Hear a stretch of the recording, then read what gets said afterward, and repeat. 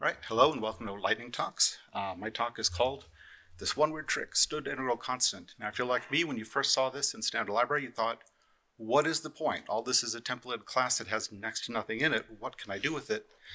I'm here to tell you the proper question to ask is, what can't you do with it?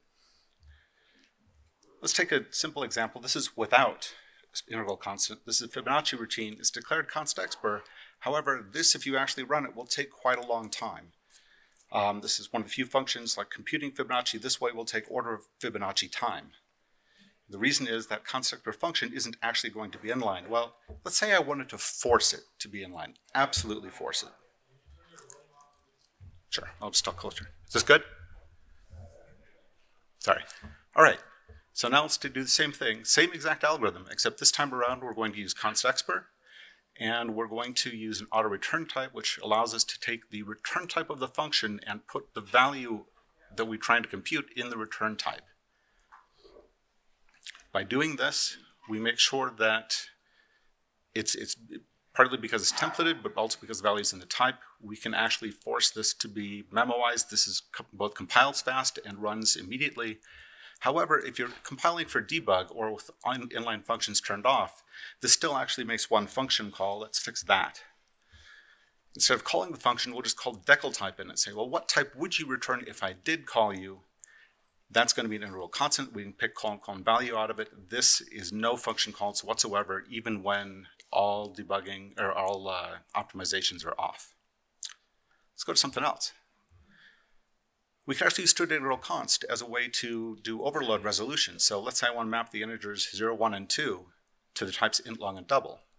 We have these three overloads, this type map into function, and then we just use this using declaration to say, well, what would the decal type be if I passed this particular select integer to this routine, and that will be either int, long, or double, depending on whether I pass 0, 1, or 2. We can actually make this general. Let's make a little class that all it does is have that function for one particular integer and type. Then let's make a collection of these. It takes a number of indices and a number of types, and it just goes through and using declarations, picks the appropriate overload. We'll actually make a little using declaration just like we did before. We'll automatically instantiate the type map, and then call that function, get the decal type of it. And finally, this is actually what it looks like. You do map into type to int, long, double. This returns double. Let's go for another example. You can even overload on collections of integral constant. So this interesting function here, find same type, when you pass an initializer list, if all of the types that you're passing are exactly the same, then the compiler will think of what you're passing as an initializer list of that type, and find same type will return that type.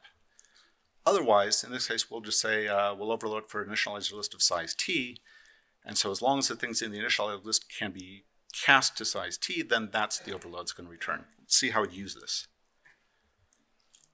So we'll make this function get common size, and what's going to do is call find same type with stood integral constant of all of the templated size t's in this case that get common size was instantiated with. So I'm going to take that collection, pass it to find same type, and then look at the decal type of the type that comes back. Put that into same. We'll use if const expr to test if the return type was actually void. If it was, we'll return emptiness, so the stood optional will return empty. Otherwise, we'll actually pick out the value from the stood integral constant type. So for example, an example main function, in this case, get common size, instantiated 2, 2, 2, will return an optional that's filled in with the value 2. If I'd passed 2, 2, 3, then the optional return would just be empty. Thank you.